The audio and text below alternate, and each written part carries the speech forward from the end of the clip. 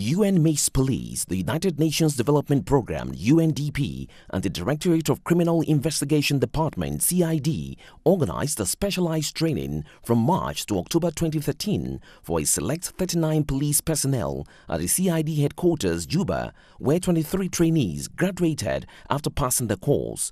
Apart from creating fingerprint experts, the training established South Sudanese first functional fingerprint bureau.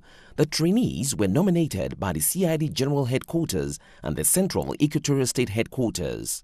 Whatever the resources we have, we use that, and I found that the students or the trainees are very excellent. They are very keen to learn, and you saw in the demonstration they did a very excellent job, very neat and clean job, and they are working that. The entire training, which was both theory and practical, was designed to cover details like fingerprint science, crime scene orientation, and legal provisions. The trainees were assessed periodically through examinations and assessments. Based on the result of the examinations, 23 trainees qualified for the specialized training on fingerprint science. It is really a thankful message to them that you people, you have done a lot.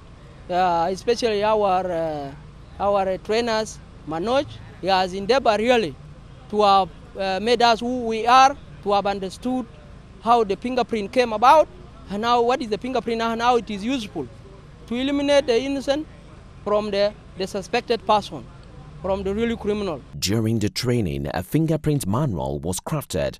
Pursuant to that, the CID director formed a National Board of Fingerprint Expert Examination comprising police officers, forensic specialists from Dr. John Garang Memorial University, and UN police advisors. The board and facilitators conducted a final examination consisting of written, practical, project, and interview skills.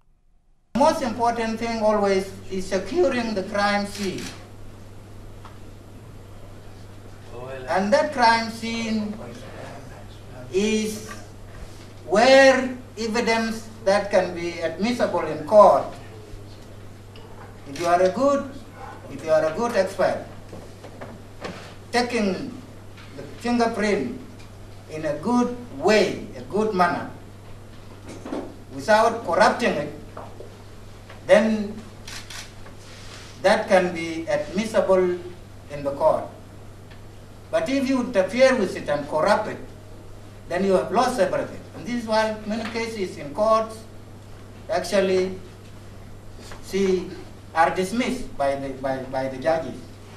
After undergoing extensive training and thorough examination process, 23 trainees were certified as fingerprint experts.